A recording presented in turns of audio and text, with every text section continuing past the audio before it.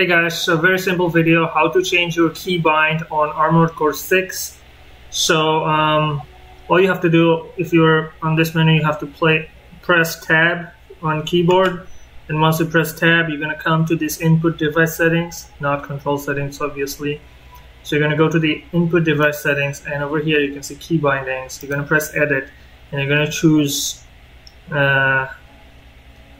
for example, I'm going to change my control boost to as key.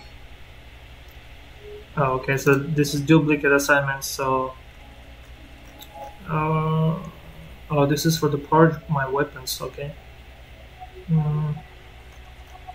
Okay, so I'm just leaving control as it is, and this one remains P. So yeah, you can change and do stuff, you know.